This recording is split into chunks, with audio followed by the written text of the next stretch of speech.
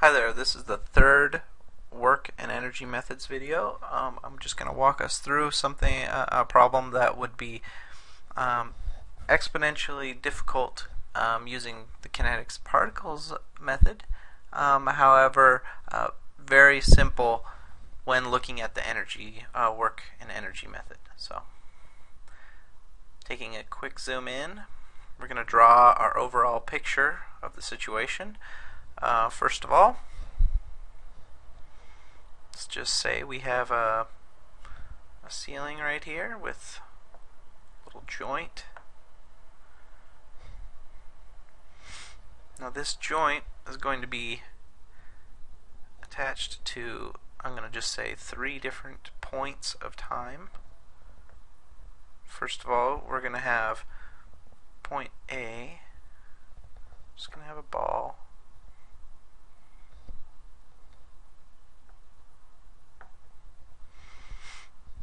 And then we're going to have, say, point B maybe, which is going to be, I don't know, somewhere down here.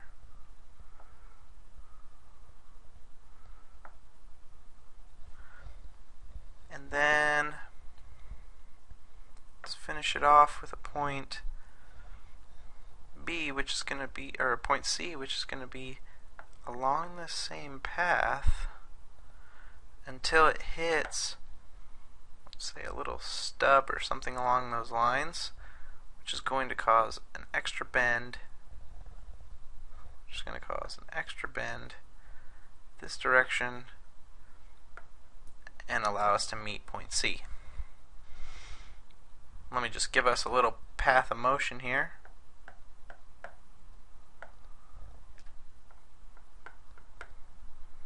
So you can kind of see how you had one radius of curvature right here having to do with this distance, which happens to be 2 meters in this problem. And then you have another radius of curvature, which is going to be a distance of, I'm just going to say here, it's going to be 0.75 meters. So it's kind of an interesting little problem, and you can see how it could be somewhat problematic in using other methods. But you'll find that this problem is really easy, especially when you're using the work energy methods. So let's start off. We're going to start off with A.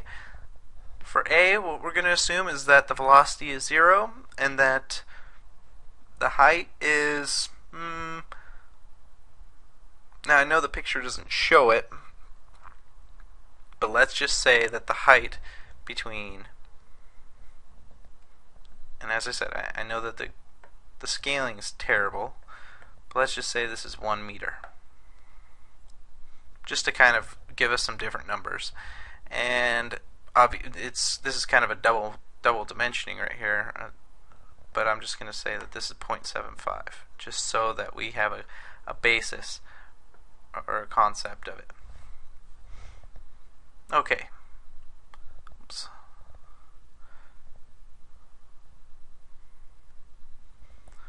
Okay, so now what we have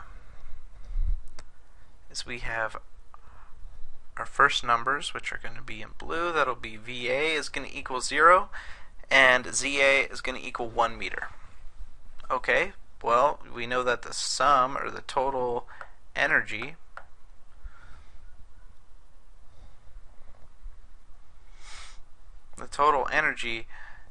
equals PE plus KE.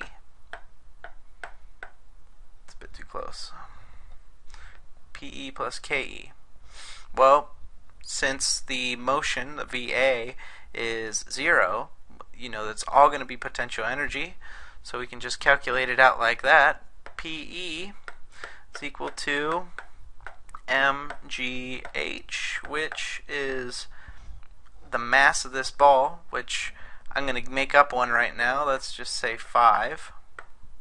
G, which is going to be 9.81, and h, which we gave an h of 1. So when we calculate that out, the total energy, let's just call it energy, it's going to be 49.05. You don't even need to know, I suggest that you know the units, but realize that as long as you maintain the same type of units throughout this problem, you wouldn't even have to worry about it. So anyway, let's rock it down to point B. Point B, you're going to use very similar technique, except now there's not going to be any potential energy because that's a reference point. So it's all going to be kinetic energy. Our total energy is 49.05 is equal to 1/2 mv squared. Mind you that the mass is 5, so when we calculate this out, let me just write that in. Mass is not just, we'll just say 5 here. And when you calculate this out and you let it work itself out, you'll see that V is going to equal 4.43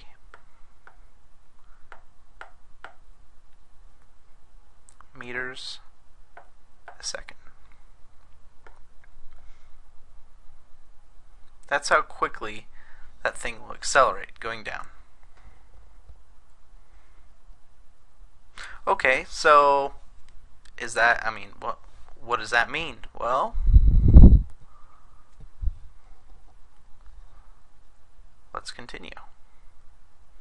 If we go on and we see that point B is only kinetic energy at this point, now it raises up 0.75 meters. What's the velocity of it at that point? Well, we can find that out just using the same techniques. However, this time we know that this 49.05 total energy, which we solved in the beginning, is going to equal both PE and KE. We know the potential energy because we know how high it is off the ground, and that'll enable us to solve for the velocity. So let's just solve it out. 49.05 equals mgh, that would be mass 5g 9.81 h 0.75 plus the kinetic energy 1/2 mass 5v squared. When you solve this all out, you guys will be really good at algebra, and you'll find that a majority of your mistakes are in algebra. V is equal to 2.21 meters per second. Now what's interesting about this is how easy it is to toss yourself right into the kinetics portion, or even kinematics. You could say, hey, well, I know the radius, we can figure out the theta dot and all this just from using the kinetic energy and the potential energy. We're actually able to find key factors which will save us time later on. Notice that in the other methods we might have had to use some of these other things, like maybe this length right here, or our angles, or just notice that we didn't have to do that because we knew the heights already. Anyway, I hope you guys enjoyed the video, and leave any comments if you have any requests for any future topics. Have a nice day.